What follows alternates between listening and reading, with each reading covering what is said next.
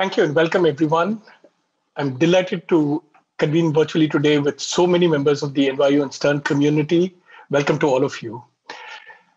As many of you may recall from past events, the In Conversation with Lord Mervyn King series is perhaps the most highly anticipated series run by Stern every year.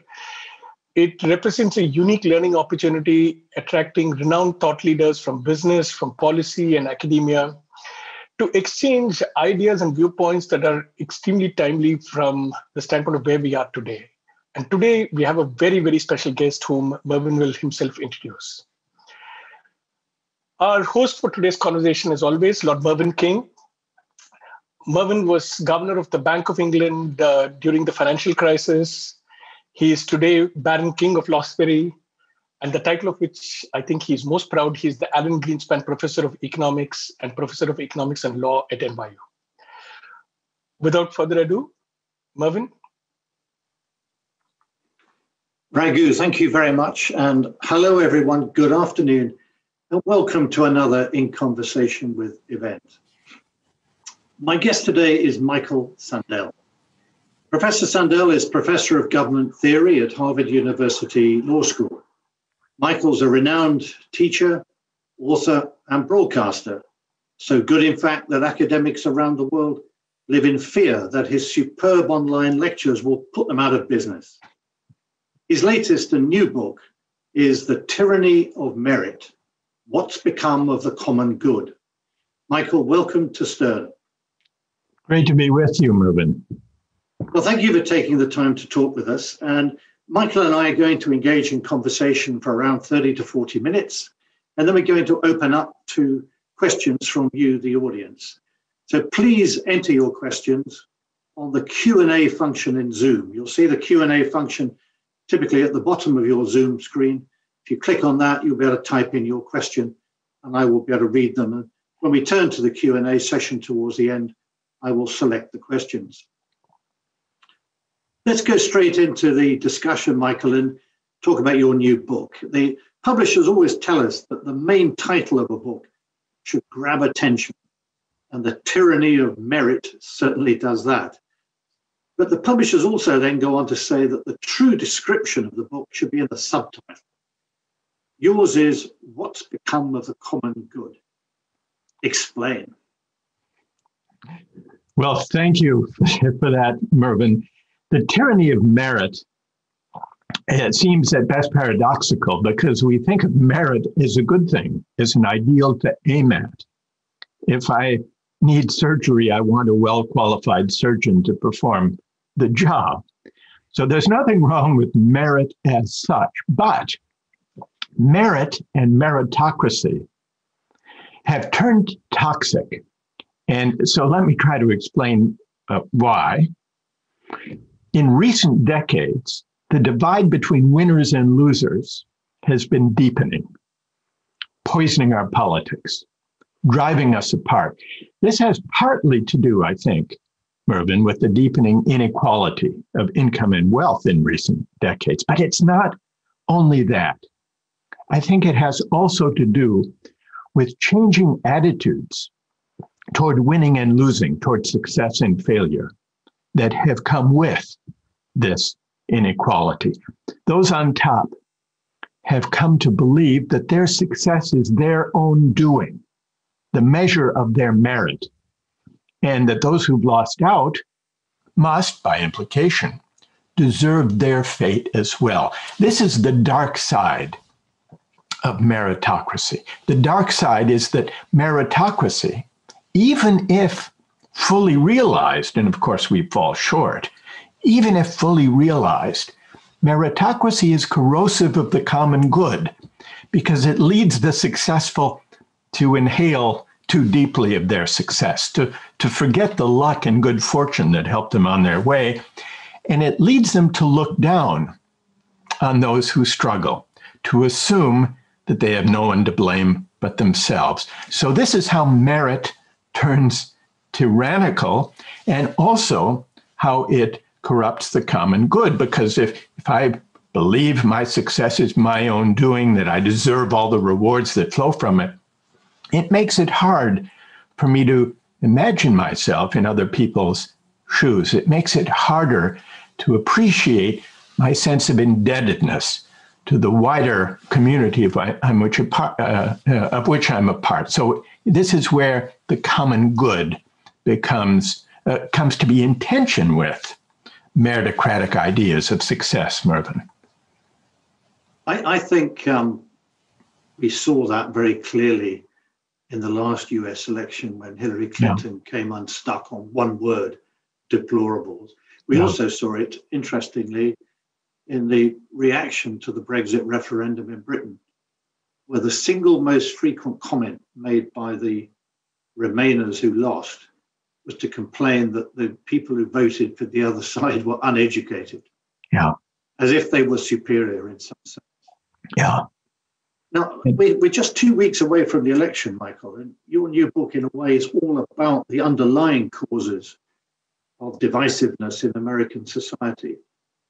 Could you relate the arguments of your book to recent developments in American society, and in particular to the deaths of despair documented by Ann Case and Angus Deaton?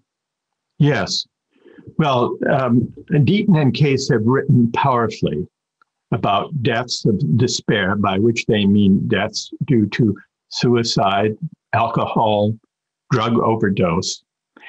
People essentially giving up on life, giving up hope, especially among working people, and especially among middle-aged working people, and especially among white working people.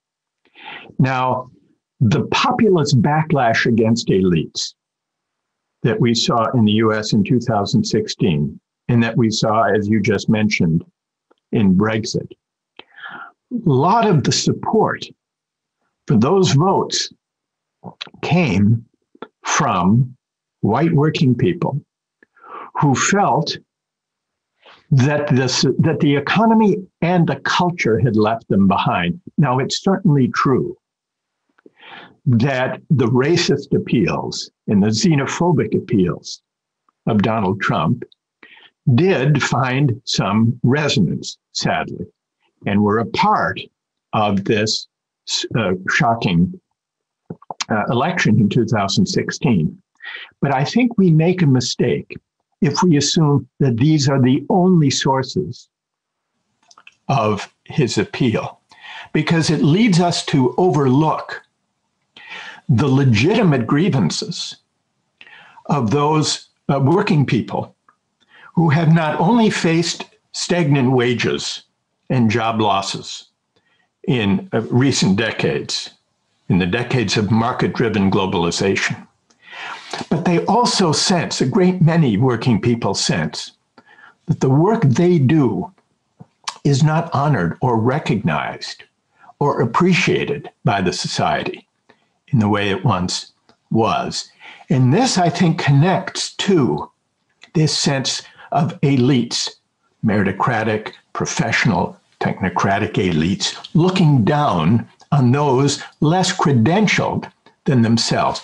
And this tendency, I think, and which has been so divisive in our society and in our politics, is connected to what seemed an inspiring political project. The response to the inequalities of recent decades by mainstream parties of the center right and the center left was individual upward mobility through college education.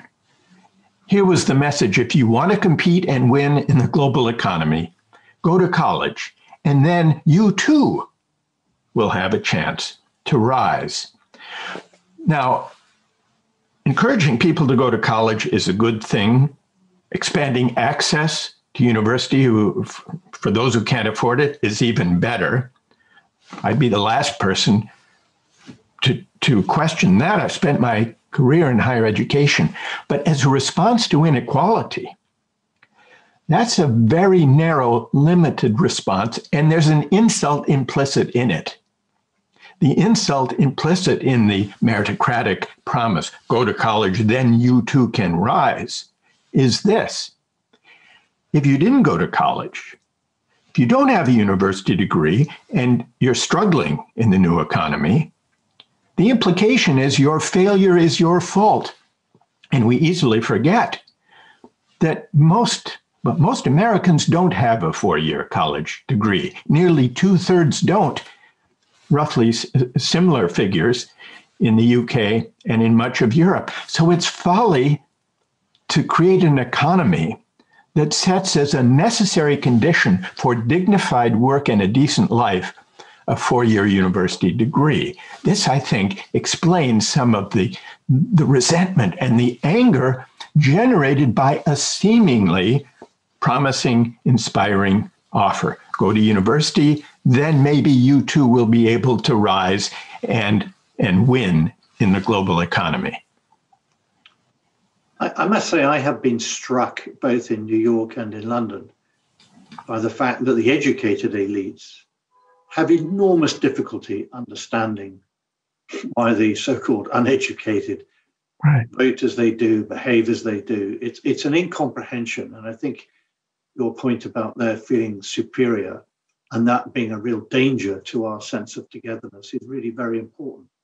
And could I just one thing about that, Mervyn, politically?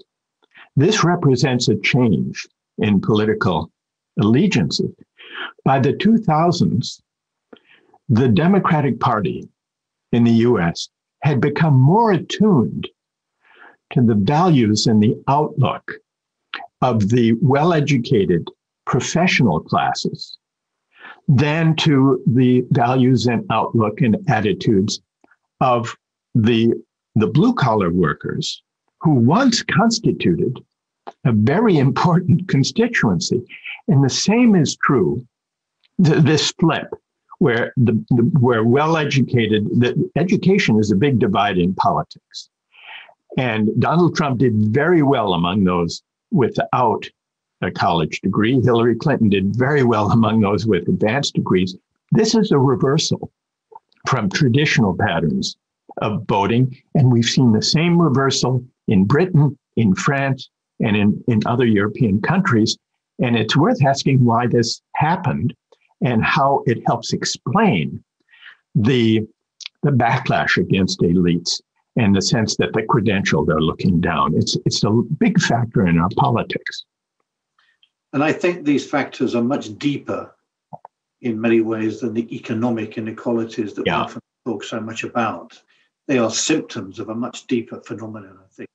What's interesting is that the word meritocracy that you've used before was actually coined by the sociologist Michael Young some 60 years ago. And of course, what's interesting is that his book was a satire on the idea that we might replace status through the accident of birth and aristocracy by status through genetic inheritance. So why did people ignore the implicit message in his book and come to imbue meritocracy with really positive connotations? It's a fascinating question, Mervyn. It's true that the person who coined the term meritocracy, Michael Young, with a short book in 1958, did not conceive meritocracy as an ideal to aim at or an ideal vision of a just society. He saw it as a kind of dystopian scenario. And he was writing at a time when the British class system was breaking down. He was a sociologist affiliated with the Labour Party in Britain. The class system was breaking down. That was a good thing. But he foresaw that a meritocratic society, as it unfolded, even one that managed to enable people to compete on a truly level playing field, would have this invidious result that the successful would believe that their success was earned, their own doing, a matter, therefore, of desert. And that those who struggled would believe, they had every chance, they would believe the demoralizing thought that their failure was their own doing. And this is what he saw as the defect of a meritocratic society when he coined the term. And what happened since is that politicians of the center right and center left alike came to embrace meritocracy as a governing ideal. The project was, and in the book I refer to the rhetoric of rising, if only chances can be made equal, then everyone will be free to rise as far as his or her talents will take them. That's the ideal. And it was offered by politicians across the political spectrum. And Michael Young, he heard when Tony Blair in Britain was saying, I believe in a meritocratic society. I want to bring us closer to it. Late in life, Michael Young wrote an op-ed piece in The Guardian saying to Tony Blair, please, no, you got it wrong. This has a dark side. And so Michael Young glimpsed it. And in the book, he predicted that in the year 2034, there would be a populist backlash against the meritocratic elite. He was right, except that backlash came 18 years ahead of schedule.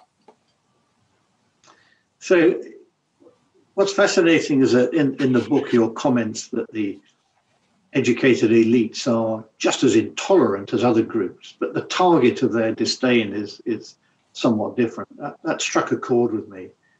And my reflection is that over the past 60 years, quote, ordinary, unquote, people in Britain have become much more socially liberal and tolerant, whereas the educated elites have become more and more intolerant of anyone who doesn't share their view on either liberal or other political positions. Do you share that perception? Well, I think it's certainly true that credentialed elites have a kind of credentialist prejudice against those who haven't been to university and who work in jobs that don't require a university education. In fact, some sociologists and social psychologists did a series of surveys in Europe and in the US about attitudes of college-educated respondents toward various groups, typically the victims of discrimination and prejudice. And they gave them a list listing all kinds of groups, including immigrants from Turkey and Europe, African Americans in the United States, people with various sorts of disabilities, and on the list was those with lesser educations. And in both Europe and in the US, they found that the group most disliked on that list of traditionally disfavored groups, victims of discrimination, were the less educated. And what's interesting is we by no means have gotten rid of prejudices based on race and ethnicity and gender, but at least people aren't keen to affirm those prejudices. They try to deny them. Not so in the case of the less educated. So the credentialism, it's a cultural phenomenon, is in a way the last acceptable prejudice. And I think it reveals the corrosive effect that this meritocratic project has worked on the public culture, and it's registered in the divisiveness we see today in society and in politics. So at Stern, our very own John Haidt has obviously written about the coddling of the American mind. Are we in danger of educating a generation of students who are so intolerant of the attitudes of those without a college education that divisiveness becomes entrenched in our society and perhaps immune to any measures to try to reduce economic inequality? I do think these attitudes, the credentialist prejudices we've been discussing, Mervyn, do become embedded in the public culture.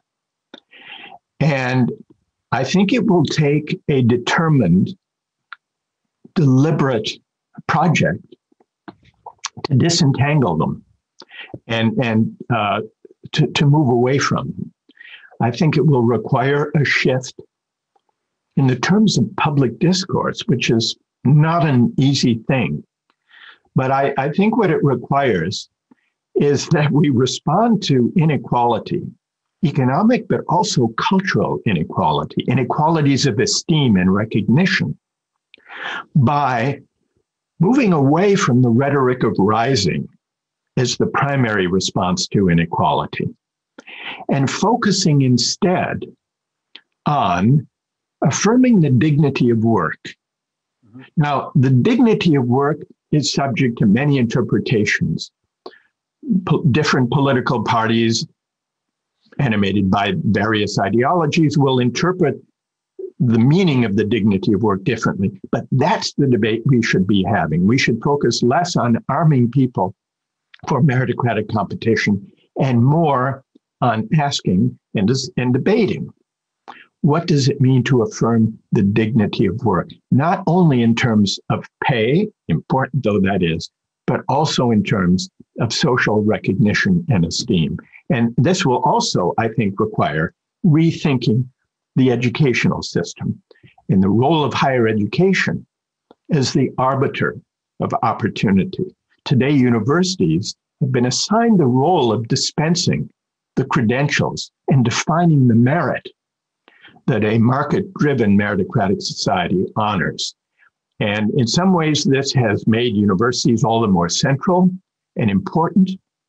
But I think it's been corrosive not only for those who don't go to university, but I think that turning universities into sorting machines for a meritocratic society risks crowding out the educational mission itself. So the tyranny of merit is not only oppressive toward those who are excluded, it's also oppressive in a different way toward those who go through, the young people who go through the stress-strewn meritocratic gauntlet that the adolescent years have become for families who aspire to send their kids to college.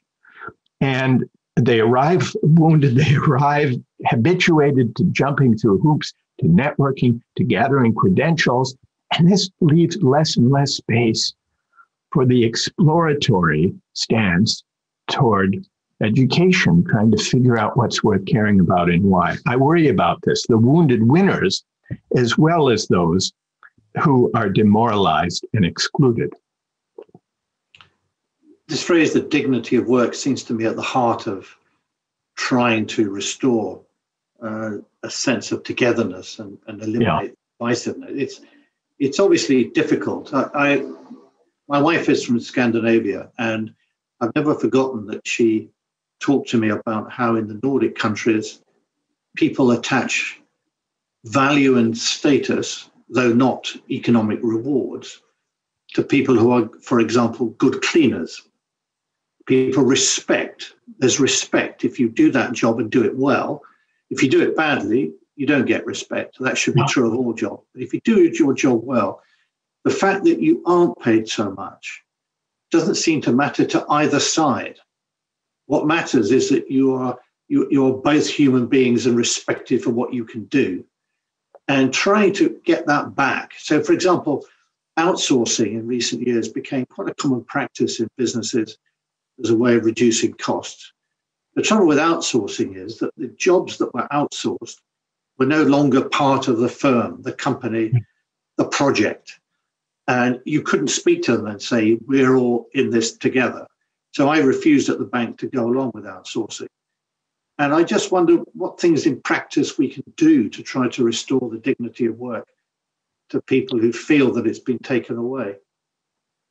Well, you were onto this, Mervyn, at the Bank of England. I love the way in which you resisted the pressure to outsource precisely because of your palpable sense that all the workers in an enterprise, whatever their particular role, need to feel not only that they are making a contribution, but that they are appreciated and recognized for that contribution. Here's where work is not only about making a living, it's not only an economic activity, it's also about contributing to the common good and winning recognition for doing so. One of the idea at the heart of the dignity of work, I think, Mervyn, is that the fundamental human need is the need to be needed by one's fellow citizens and to be appreciated, to be recognized when one contributes to meeting those needs, when one contributes to the common good. This, I think, is what was brilliant about your approach to the full range of workers at the Bank of England. And if we could expand this attitude, this outlook, this orientation to work to society as a whole and to companies generally, I think we would go a long way toward renewing the dignity of work.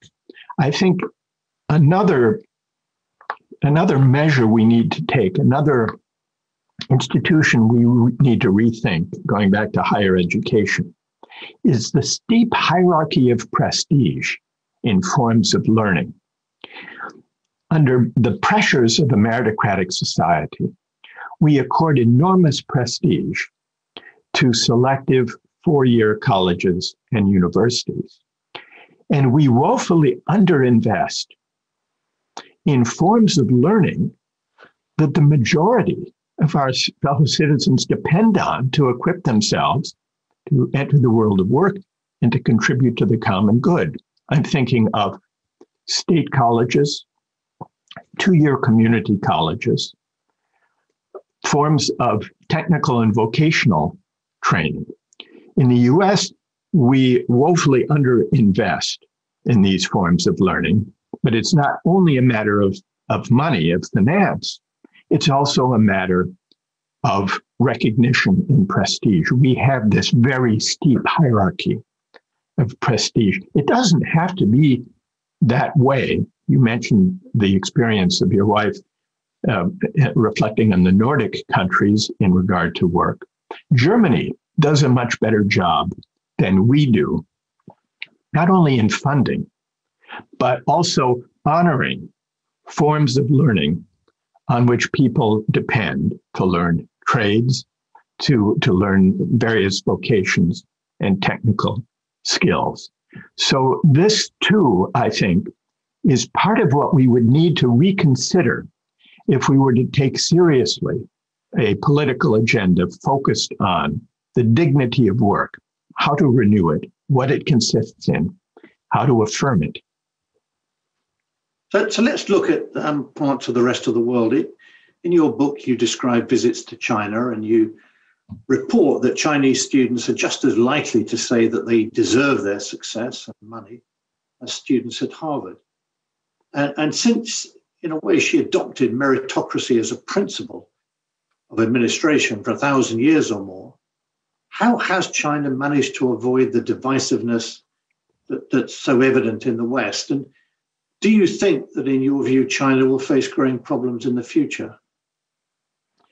Well, this is a complex question, Mervyn, as I'm sure you know. I do mention in the book, and this is a purely impressionistic observation, that speaking with students, university students in China, I've been struck by how thoroughgoing and deeply held are their own meritocratic convictions, comparable to what I find among American students. And by meritocratic convictions, I mean a deeply held belief that their admission to selective universities is the result of their determined effort, their conscientious striving during their high school years, but in many cases, even before. Now, in many ways, This is understandable. It's paradoxical because the actual class profile in the US and in China of highly selective universities reflects the fact that affluent, successful parents have figured out how to pass their advantages onto their children. They figured that out. In fact, in Ivy League universities in the US, despite generous financial aid policies, there are more students from the top 1% than from the entire bottom half of the country combined.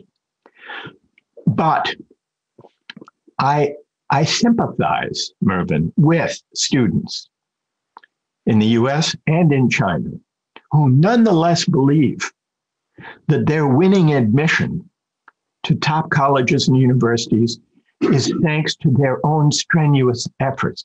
They almost can't help but think that, given the highly pressurized, achievement-oriented years they've spent doing homework, competing for grades, getting SAT prep tutoring, being carted off to various extracurriculars, curricular activities, the better to enhance their record for the application for the admissions committee, doing good works in distant countries, all the more to impress admissions committees. So the pressure under which these young people are under, I mean, it has effect in many cases on their mental health, as we see by the time they arrive.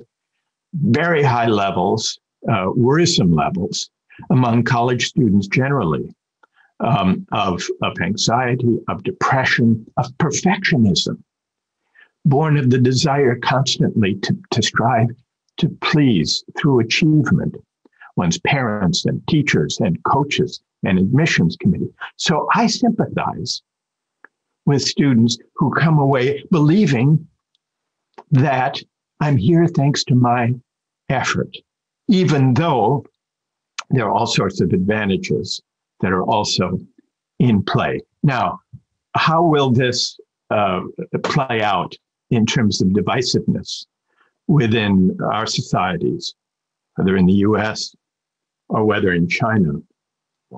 In the US, I think we've seen how this credentialism and this intense meritocratic attitudes towards success have poisoned our politics. In the case of China, it's a bit trickier, but I would say this, Mervyn. In many ways, this is the generation that was raised on the promise of rising GDP and affluence. And yet, what strikes me when I speak to young people in China is a hunger, a thirst for discussion and reflection on values, on ethics, on the meaning of justice and the good life, because they sense that GDP by itself is not an adequate source of meaning. So I think there is a quest for larger meaning and purpose. And I find this everywhere I go, but including in China. And so this, I think, goes alongside the conviction that effort is what has been the source of whatever success these students have enjoyed. It's an opening for a broader discussion about the meaning of a good society, what we owe one another as citizens. But the question is whether that opening, that hunger, that yearning will be filled with opportunities genuinely to reflect, or whether it will be contained by the harsh demands of nationalism and the strictures of the economy that they are that they are in the midst of. So I think it's very much an open question where it will lead, Mervyn. Mm-hmm. Now, you grew up in Los Angeles, studied at Brandeis, were a Rhodes Scholar at Balliol College, Oxford, and now you're at Harvard. That's an elite CV. But much of your writing is about the problems of everyday life. What drew you as a philosopher and still draws you to those problems? Well, when I was growing up, Mervyn, I loved politics. I followed actual concrete politics. I'm not talking here about political theory, but elections, campaigns, debates, arguments, who's up, who's down, who's likely to win, that kind of thing. And I thought I might like to be a political journalist. I loved journalism and dabbled in it for a time. And then I came to philosophy relatively late. I didn't study much philosophy as an undergraduate. When I went off to Oxford, I thought here was a chance to fill in a bit of philosophical background before I went back to the very concrete political questions that most animated me. But I fell in love with philosophy. I became hooked by it. I began to see that to make sense of the broad terms of public discourse really required delving into big questions of values, questions about justice, the common good, what we owe one another as citizens. And those are the questions that have engaged me in political philosophy ever since. But I've always wanted to connect philosophy to the world. There are some philosophers, and I have great respect for them, who work out philosophical questions that only philosophers could love or be absorbed in or understand. But I think it's also important that there be some of us, especially in political philosophy, who connect big philosophical ideas with the debates and the concerns, the worries and aspirations that animate ordinary citizens. In a way, Mervyn, this is how political philosophy was born, certainly in the Western tradition. Socrates didn't write any books, didn't have any publications, didn't give lectures. He wandered the streets of Athens, essentially, engaging people, some grand, some humble, in questions about the lives they lived and the way they thought about what was a good life and what was a good society. And so I think I draw some inspiration from that. And I think our civic life is in desperate need of philosophy, not as an arcane subject, but as a way of reflecting on the lives that we live and trying to make sense of the world in which we live. I think that one of the defects of contemporary politics is the hollowness of public discourse. And yet people want politics to be about bigger things, including questions of values. And so this, I think, is at least a small ray of hope that there would be a response to a more elevated kind of politics that addresses more directly these big questions of justice, the common good, and the meaning of the good life. It's very interesting that your famous course on justice at Harvard, now a very famous online course as well, really starts by asking students questions about incidents that could happen to them in their everyday lives. Right. It's not about linguistic philosophy, right. As you said, language that only philosophers could understand.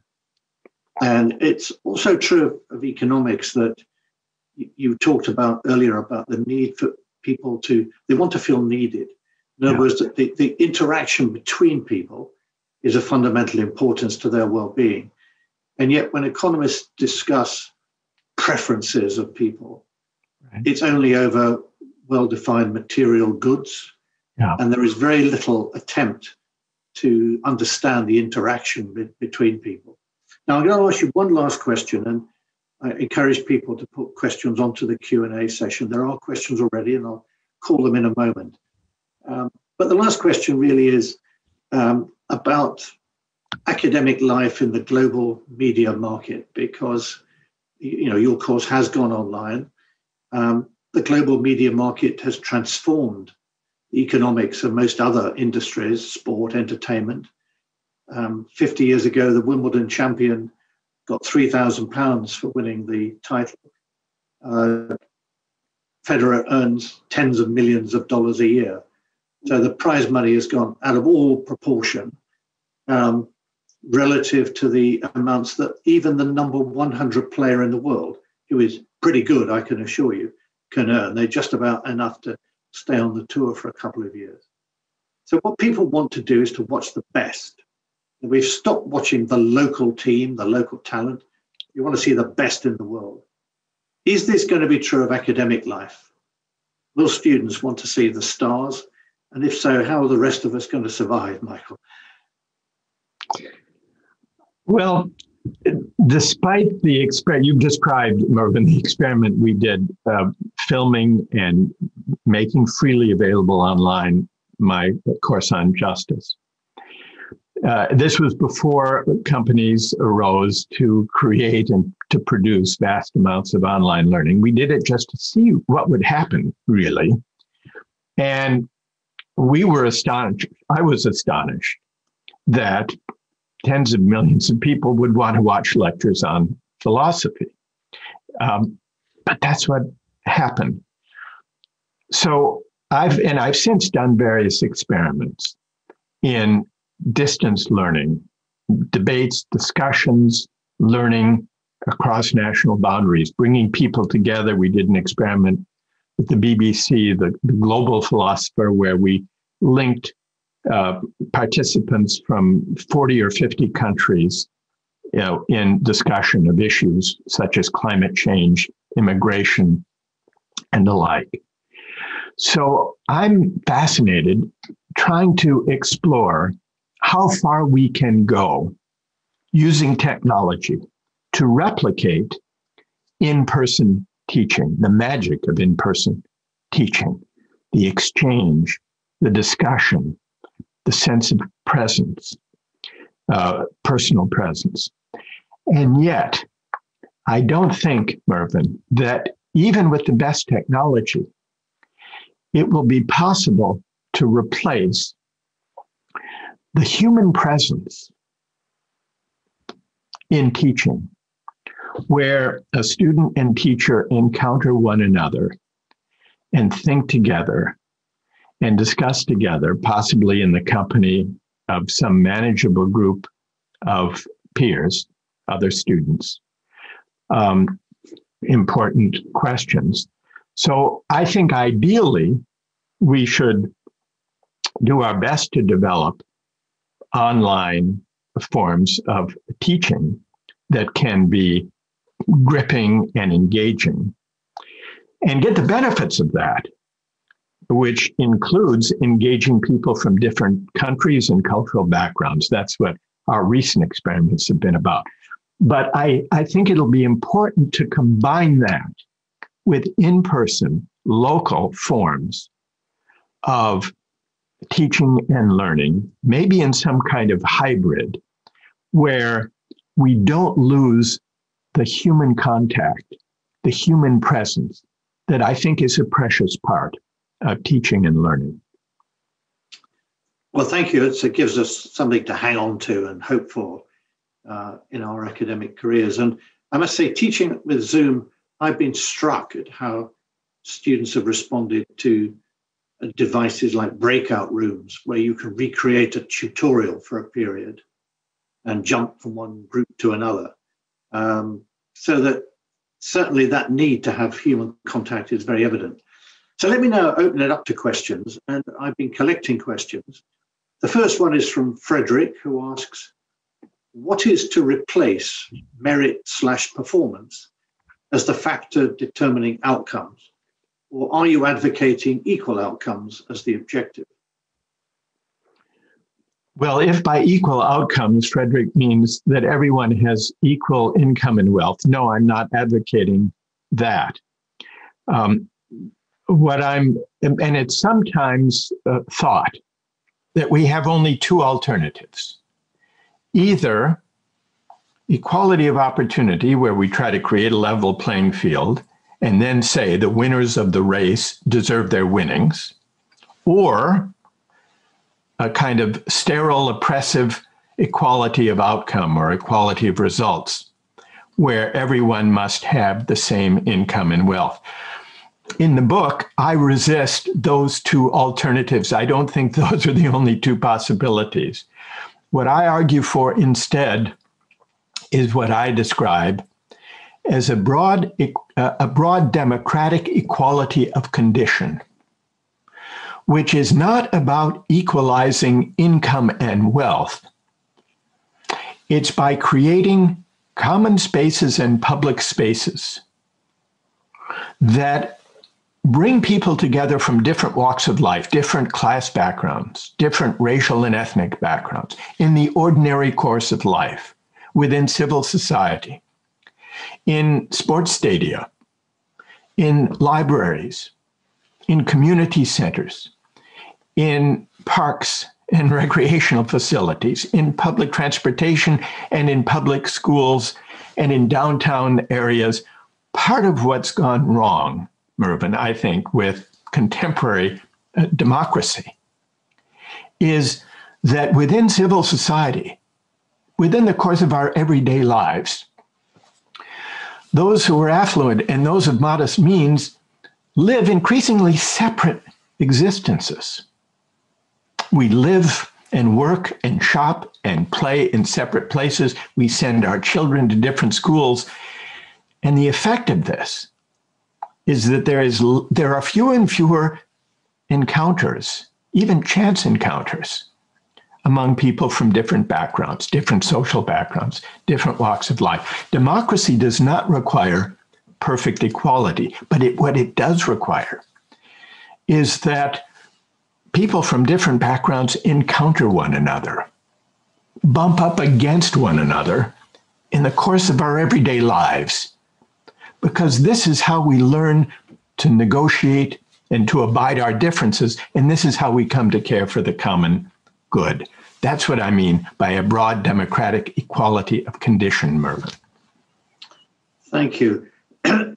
Wendy asks a question I think that links. It's an interesting question about what you've been saying. She writes, meritocracy lacks a moral or ethical component. Do you think the rise in meritocracy and the decline in religious practice or affiliation in the US are linked? It's a complicated question that Wendy asks, and it's a fascinating question. In the book, I try to show that in some ways, the deep background source of our meritocratic convictions can be traced to biblical and then Christian debates about whether salvation is something we earn through merit or whether it's entirely unearned, that is, through the grace of God. This debate, as a theological debate, animated much of the argument from early Christianity up through the Reformation to the Puritans and the Puritan work ethic as it developed in the New World. So I trace this story briefly in the book. And of course, today, we are not thinking about meriting salvation. We're asking whether the rich are rich because they are more deserving than the poor. But there is a striking parallel between our seemingly secular debates about who deserves what, income and wealth mainly, and these early theological debates.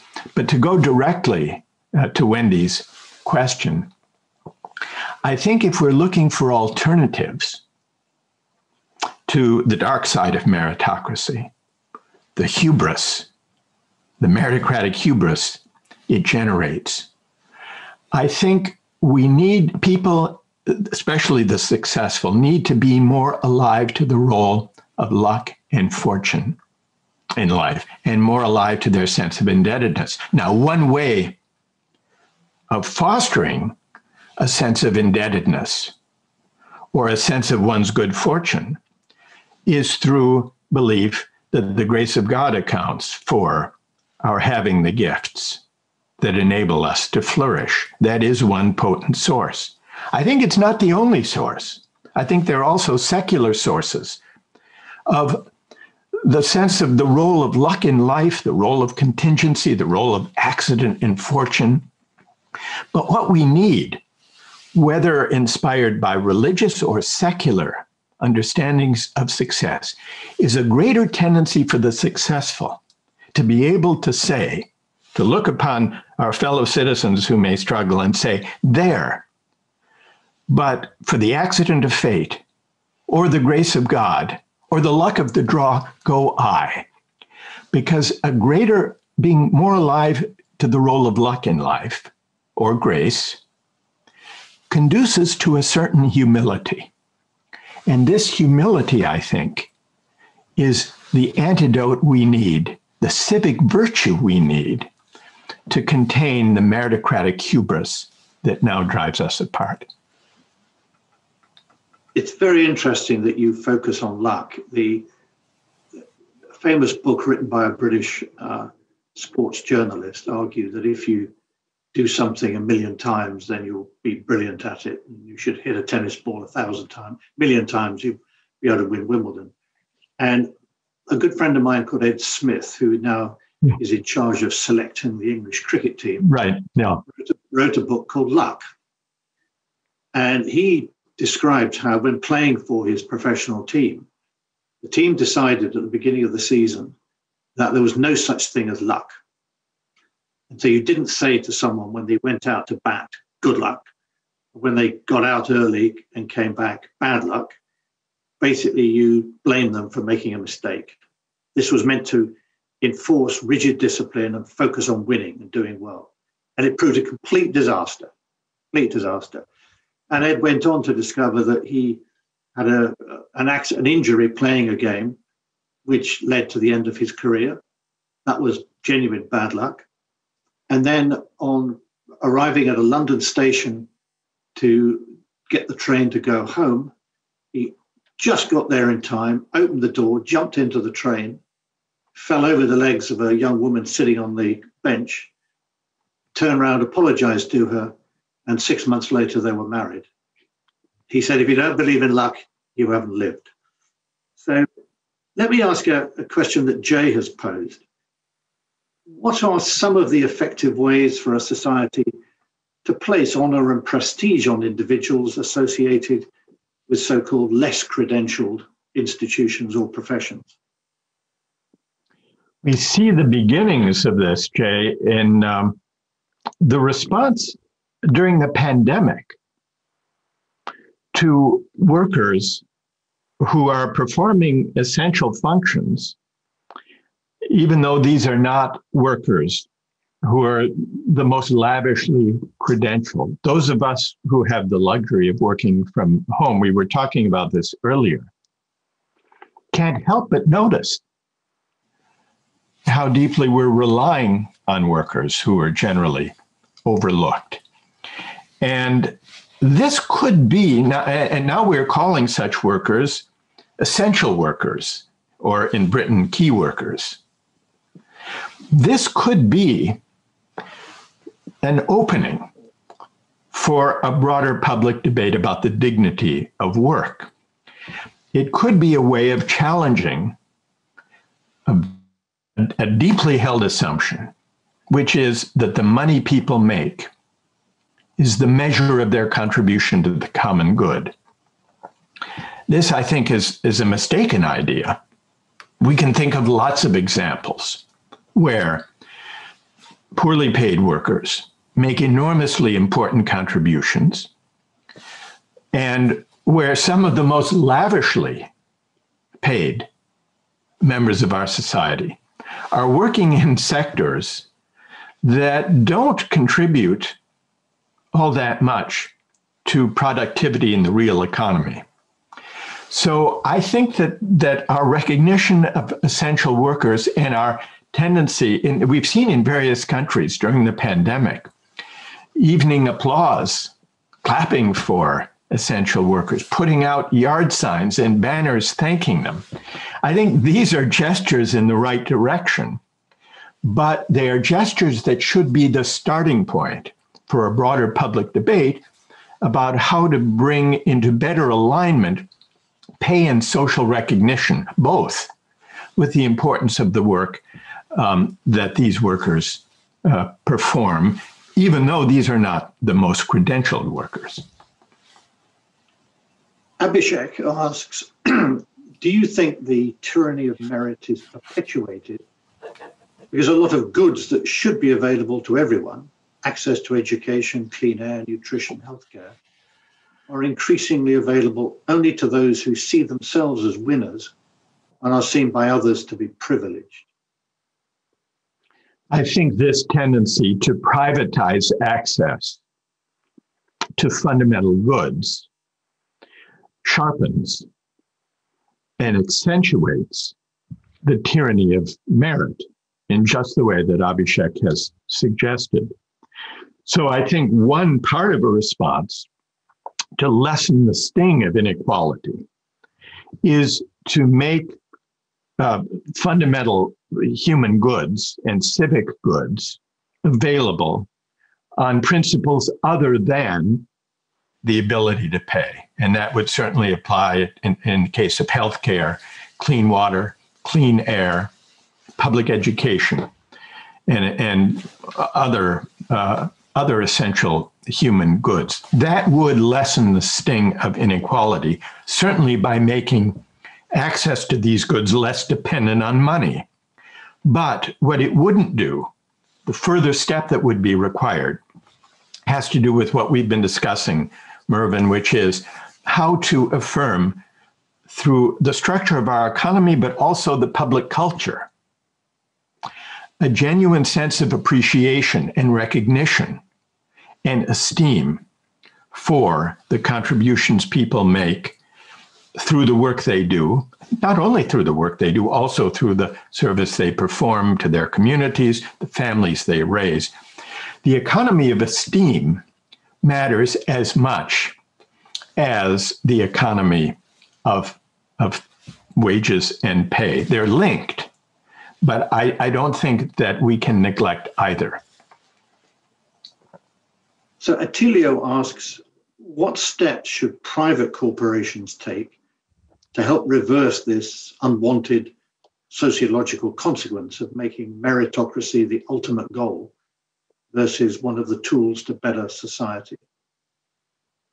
Well, I think it'd be hard to find a better concrete lesson, Mervyn, than the one that we were just discussing, that you undertook at the Bank of England, which was not to outsource work of the maintenance workers and of the workers who could easily have been outsourced or filled with subcontractors, but to create, and here, this would be the general suggestion, to create a corporate culture in which everyone is understood to contribute something valuable and is recognized for doing so and is included in the common life and ethos of the organization, of the business. So I love the example that you gave, Mervyn. I would build on that. Yeah, well, it was easy for me because I could say to the staff genuinely that they could all do my job because all they had to do was turn up once a month and decide whether interest rates went up, down, or stayed the same. Whereas it was absolutely clear that I couldn't do any of their jobs because that required some real knowledge and practical experience, whether it be operating the computers, the backup generators, or just cleaning the building. None of that could I do.